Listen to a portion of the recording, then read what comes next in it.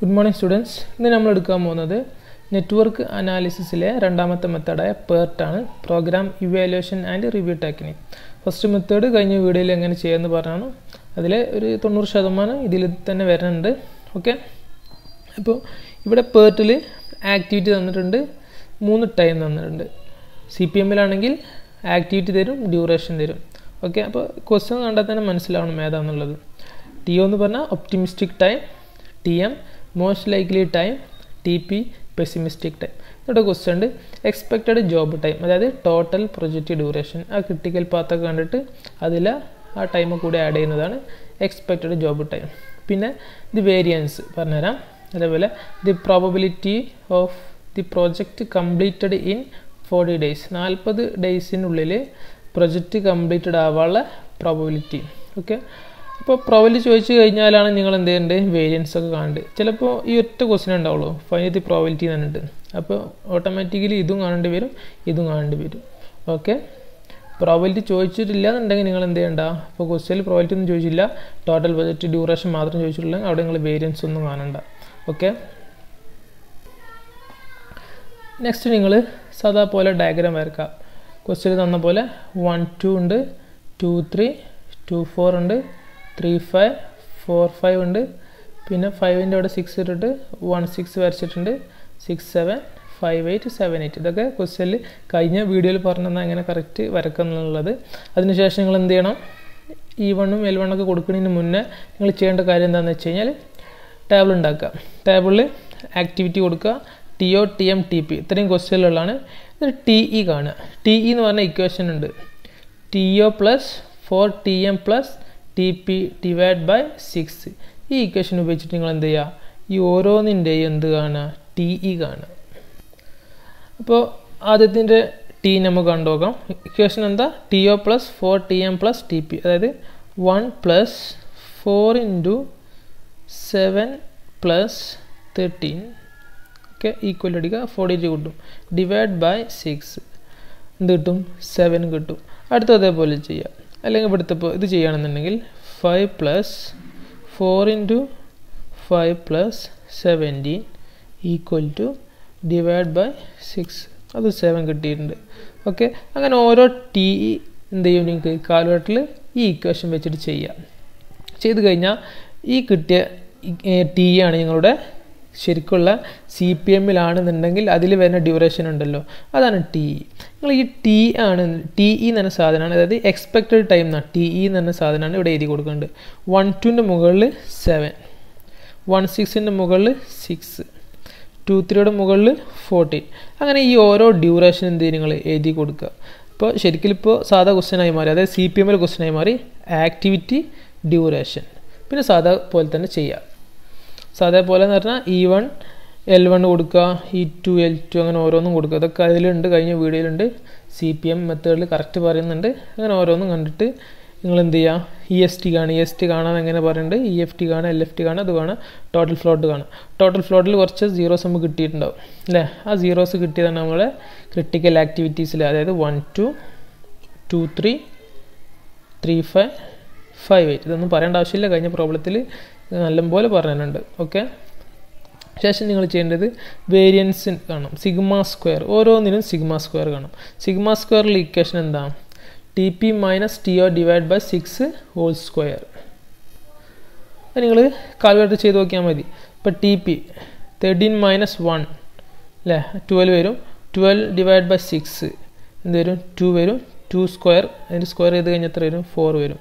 ഇപ്പോൾ അടുത്ത് കാണണമെന്നുണ്ടെങ്കിൽ വേറെന്താ, 14 മൈനസ് 2 അല്ലേ, TP മൈനസ് TO 12 വരും. 12 ബൈ 6 എന്ന് പറഞ്ഞാൽ 2, 2 സ്ക്വയർ 4. പിന്നെ 26 മൈനസ് 2 എന്ന് പറഞ്ഞാൽ 24. 24 ഡിവൈഡ് ബൈ 6 എന്ന് പറഞ്ഞാൽ 4. 4ൻ്റെ സ്ക്വയർ എത്ര വരും, 16 വരും. ഈ ഇക്വേഷൻ അനുസരിച്ച് ഓരോന്നിനും എന്ത് കാണും, നിങ്ങൾ സിഗ്മ സ്ക്വയർ കാണും. ഓക്കെ, അതേപോലെ ഈ 2 ഇക്വേഷൻ ഞാൻ യൂസ് ചെയ്യുന്നുണ്ട്, ഈ 3 ഇക്വേഷനും ഇതിൽ യൂസ് ചെയ്യുന്നുണ്ടല്ലോ. അപ്പോൾ ഇക്വേഷൻസൊക്കെ ജസ്റ്റ് ടാബിളിൻ്റെ താഴെ എഴുതി വെച്ചു. അത് കഴിഞ്ഞിട്ട് നിങ്ങൾ സാധാ പോലെ ക്രിട്ടിക്കൽ ആക്ടിവിറ്റീസ് എഴുതുക, ക്രിട്ടിക്കൽ പാത്ത് എഴുതുക, പിന്നെ ടോട്ടൽ പ്രൊജക്റ്റ് ഡ്യൂറേഷൻ. ഇത്രയും നമ്മൾ കഴിഞ്ഞ വീഡിയോയിൽ പറഞ്ഞാണ്, CPM മെത്തേഡ് ചെയ്യുമ്പോൾ പറഞ്ഞാണ്. ഓക്കെ, ഇതിന് ശേഷമുള്ളതാണ് ശ്രദ്ധിക്കേണ്ടത്. ഓക്കെ, ഇത് നിങ്ങൾ എന്താ കാണുന്നത്, പ്രോബബിലിറ്റിയാണ് കാണുന്നത്. പ്രോബബിലിറ്റി കാണണമെങ്കിൽ എന്ത് കാണണം? Z കാണണം. Z-ൻ്റെ ഇക്വേഷൻ എന്താ? Due date minus expected date divide by sigma. ഇത് കാണുന്നുണ്ടെങ്കിൽ ഡ്യൂ ഡേറ്റ് ക്വസ്റ്റ്യനിൽ തന്നിട്ടുണ്ടാവും. എക്സ്പെക്റ്റഡ് ഡേറ്റ് നമ്മൾ കണ്ടെത്തിയ ടോട്ടൽ പ്രൊജക്റ്റ് ഡ്യൂറേഷൻ, അതായത് 36 ഡിവൈഡ് ബൈ സിഗ്മ നമ്മൾ കാണണം.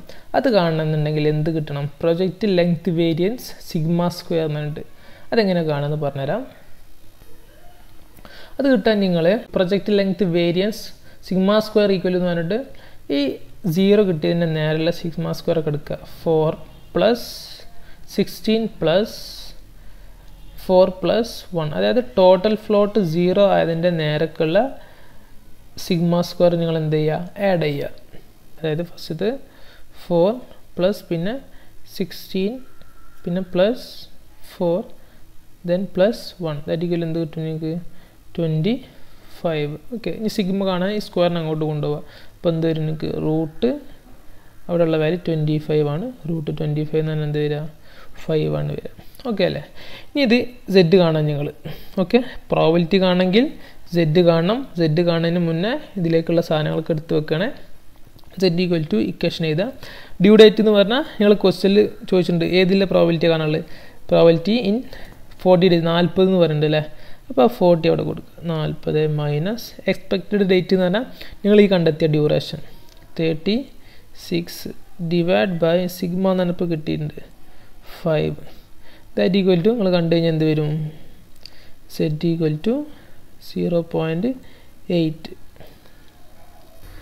ഇനി നിങ്ങൾ ആ Z-ൻ്റെ നോർമൽ കർവ് കാണണം. നോർമലത്തെ കർവത്തെ വാല്യൂ. ഇനി നിങ്ങൾ ഈ ടേബിൾ ഉപയോഗിച്ച് നോർമൽ കർവിൻ്റെ വാല്യൂ കാണുന്നുണ്ട്. ഈ ടേബിളുണ്ട് 12ാമത്തെ പേജിൽ. ഇതിന് നിങ്ങളൊരു 9 രൂപ 10 രൂപയായിട്ട് കൊടുത്തു കഴിഞ്ഞാൽ നിങ്ങൾക്ക് കിട്ടാവുന്നതാണ്. ഇതിൽ കണ്ടോ ഇങ്ങനൊരു ടേബിൾ ഉണ്ടാവും.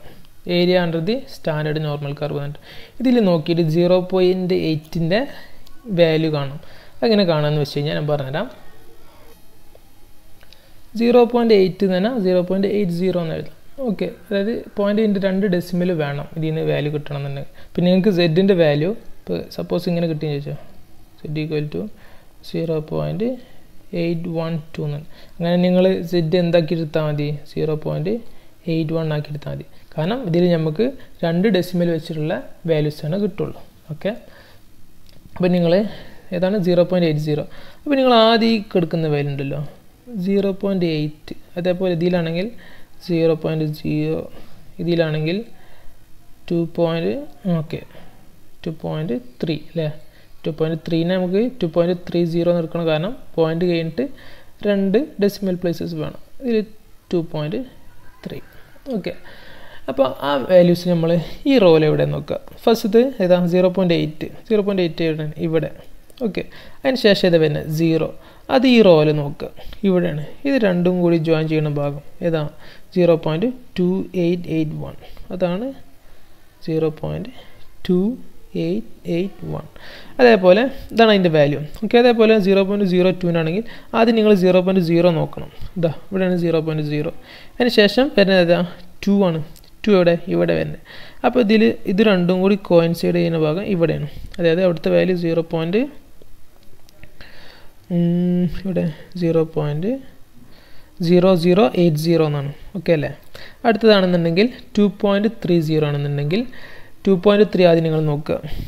2.3 എന്ന് പറഞ്ഞു കഴിഞ്ഞാൽ ഇതാ ഇവിടെ, അതും അതിന് ശേഷം പിന്നെ 0 ആണ് അല്ലേ? അപ്പോൾ ഈ റോയിൽ 0 നോക്കുക. ഇത് രണ്ടും കൂടി ജോയിൻ ചെയ്യുന്ന ഭാഗം ഇതാണ്. അപ്പോൾ അവിടെ വരുന്ന വാല്യൂ 0.4893 എന്നാണ്. 0.4893. ഓക്കെ, ഇനി വേറെ ഒന്ന് 1.08 ആണെങ്കിൽ ആദ്യം നിങ്ങൾ 1.0 നോക്കുക. 1.0 ഇവിടെ, 1.0 ഇവിടെ വരുന്നത്. അതിന് ശേഷം വരുന്നത് 8 ആണ്. അപ്പോൾ 8 എടുക്കുക. ഇത് രണ്ടും കൂടി ജോയിൻ ചെയ്യുന്ന ഭാഗം 1.0യും 8ഉം കൂടി ഇതാണ് വരിക 0.3599. അങ്ങനെ ഓരോന്നും കാണുക. 2.58 ആണെങ്കിൽ ആദ്യം 2.5 ഇവിടെ കാണുക, 8 ഇവിടെ കാണുക, രണ്ടും കൂടി ജോയിൻ ചെയ്ത് ഭാഗം. അതാണ് ഇതിൻ്റെ വാല്യൂസ് കണ്ടെത്തുന്ന രീതി. Okay, therefore probability equal to 0.5 plus നിങ്ങൾ ഇതിനൊരു വാല്യൂ കിട്ടിയല്ലോ 0.80ക്ക്. ആ ടേബിൾ വാല്യൂ എത്രയാണ്? 0.80ക്കുള്ള ടേബിൾ വാല്യൂ 0.2881 എന്നാണ്. 0.2881 എന്നാണ്. ഓക്കെ ദാറ്റ് ഈക്വൽ ടു ഈ 0.5 എല്ലാ പ്രോബ്ലത്തിലുണ്ടാവും. അതാ നോർമൽ കർവിൻ്റെ ഡെഫിനിഷനാണ്, അതിൽ പറഞ്ഞ തിയറിയാണ്. ഓക്കെ, ഇവിടെ 0.8 ആണെന്നുണ്ടെങ്കിൽ ഇവിടെ 0.5 പ്ലസ്, ഇവിടെ മൈനസ് 0.8 ആണെന്നുണ്ടെങ്കിൽ 0.5 മൈനസ്. ഓക്കെ, പ്ലസും മൈനസും തീരുമാനിക്കുന്നത് സെഡിൻ്റെ വാല്യൂ പോസിറ്റീവ് ആണ്, അവിടെ പ്ലസ്, സെഡിൻ്റെ വാല്യൂ നെഗറ്റീവ് ആണ്, അവിടെ മൈനസ്. എന്നിട്ട് ആ ടേബിൾ നോക്കിയിട്ട് വാല്യൂ കൊടുക്കുക, എന്നിട്ട് എന്താ വാല്യൂ നോക്കുക. ഇത് രണ്ടും കൂടി ആഡ് ചെയ്ത് കഴിഞ്ഞാൽ 0.7881. ഇതാണ് നിങ്ങളുടെ പ്രോബിലിറ്റി. ഓക്കെ, അതായത് എത്ര പെർസെൻറ്റേജാണ് ബ്രാക്കറ്റിൽ അതിൻ്റെ പെർസെൻറ്റേജ് എഴുതി കൊടുക്കുക. അതായത് 2 സ്ഥാനം നീക്കി പോയിൻ്റ് ഇട്ടാൽ മതി. 78.81%. ഓക്കെ, അപ്പോൾ അതാണ് നിങ്ങളുടെ പ്രോബിലിറ്റി കാണാനുള്ള രീതി. പ്രോബിലിറ്റി കാണണമെങ്കിൽ സെഡ് കാണണം, സെഡ് കാണണമെങ്കിൽ സിഗ്മ കണ്ടുവെക്കണം. ഓക്കെ, സിഗ്മ കണ്ടുവെക്കണം എന്നുണ്ടെങ്കിൽ ടേബിൾ എന്ത് വേണം, സിഗ്മ സ്ക്വയർ വേണം. ഓക്കെ, അപ്പോൾ എന്തെങ്കിലും ഡൗട്ട് ഉണ്ടെങ്കിൽ ചോദിക്കട്ടോ.